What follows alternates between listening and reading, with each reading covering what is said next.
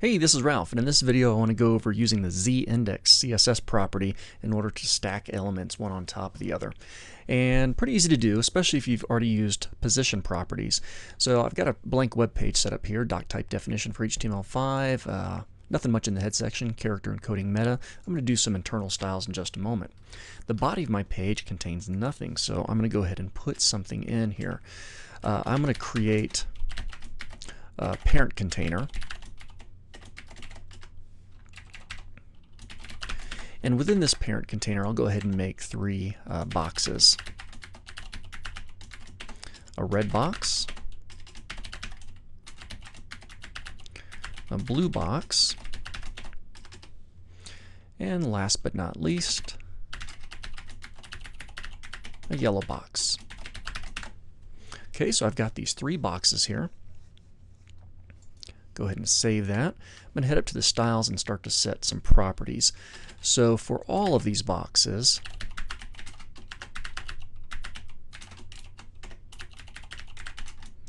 we're going to have some similar characteristics, and that might be, how about their width is going to be 250 pixels, height 250 pixels, and they're all going to be position absolute. There we go. That's pretty good for now.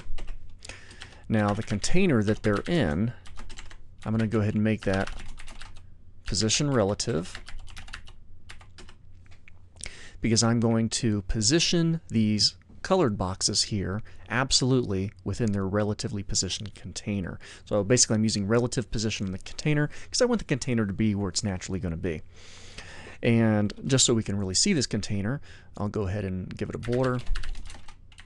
10 pixels solid and black, and I'll do a hex code for that.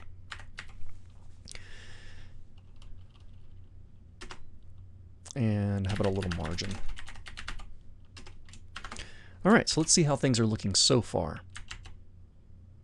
And jump over to my browser here. Actually, I will back over to my editor and simply choose, I'm using Notepad++, I'll do run and launch in Firefox.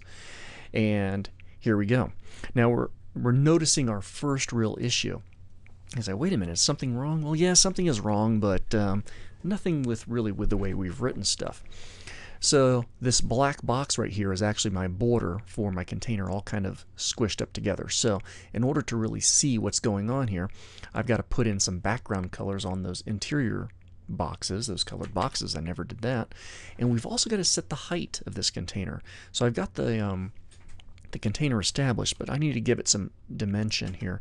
So I'm going to go ahead and give it a height of 400 pixels.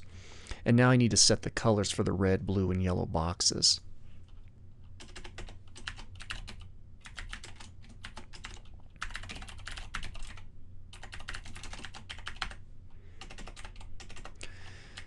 There we go. And just to make things a little bit quicker, I'm going to just go ahead and repeat that. But of course we have our blue box and our yellow box, and we'll do a 0.9 for the blue and 9.0 for the yellow. Let's see what this is looking like.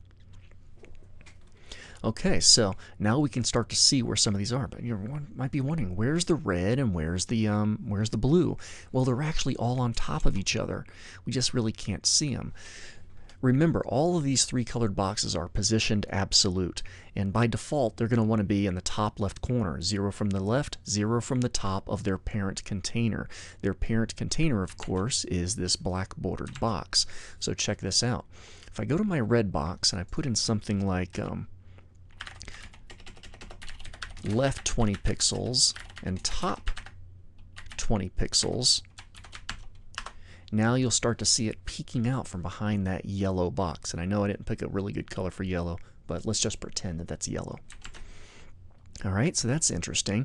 Now what if I go to the blue box and I say, you know what, I'm going to position this 20 pixels from the right, and I'll do 20 pixels from the top also. There we go, blue box is over there. And for yellow box, I'll position that 300 pixels from the left And how about 40 pixels from the bottom? Excellent. So now we can really start to see where these boxes are and how they fit within their container, that black bordered box. Now, in order to create a little overlap here, I'm going to go back up to my container, and I'm going to set my container width to 600 pixels. Let's see what that does. There we go. So we start to get a little bit of overlap now. I'm going to take that yellow box and move it a little bit to the left by just having it less from the left than it was before. And I'll also go to that red box and move it a little bit more to the right by giving it a bigger number from the left here. So how about if I try 60 pixels? Excellent. So now we start to see some overlap. And naturally, that's just occurring. The yellow box was typed in last, but we can kind of manipulate this a bit here. So what I'm going to do, I'm going to go to my red box and I'm going to put in z-index of 10,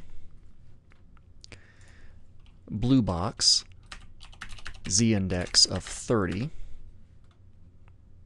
and yellow box, z-index of 20. There we go. So my blue box has a z-index of 30, so it's the topmost box. And it goes, whatever the bigger number is on top.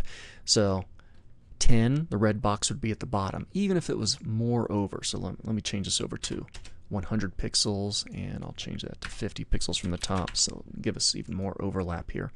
So we can see blue box is on top of yellow, yellow is on top of red.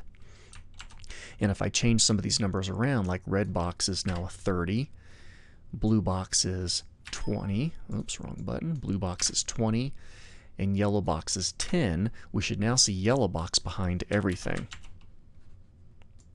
There we go. Red is 30, blue is 20, yellow is 10. Now you don't have to do 10, 20, 30 like I did. You could have done 1, 2, 3. I will encourage you though, use bigger numbers with things, you know, with lots of space in the middle. So that way if you create a fourth element, you can simply insert it where you want it to and you don't have to go and renumber all of your elements. So using the z-index property is really easy. Just use your position property for elements and then use z-index to control the stacking of those elements.